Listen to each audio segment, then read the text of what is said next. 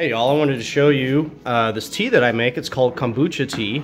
It is a fermented tea product and it is really good. It's carbonated, it's got some acid in it. This has a fruity taste and it's made out of black tea. Let me show you the first step on how I make this.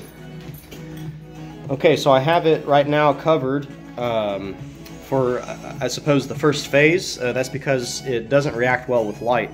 The thing growing at the top of this container here is called a SCOBY. It stands for Symbiotic Culture of Bacteria and Yeast.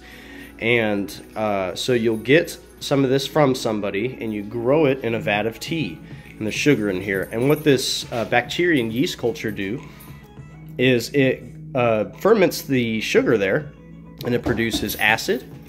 And so it gives it that kind of tart taste.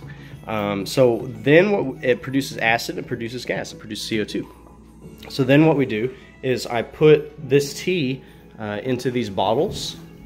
These are like for home brewing of like tea and beer and stuff like that.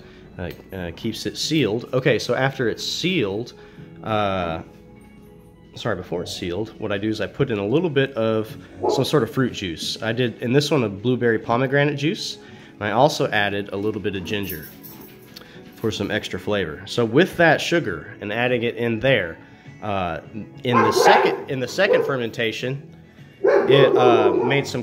Hey you guys! It carbonated it and made it fizzy. So this is kombucha. It's considered a health product because it has probiotics from the fermented bacteria culture.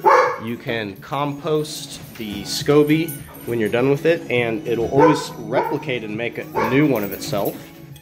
So you can use it in your next batch of tea. So that's kombucha. Let me know if you guys have any questions.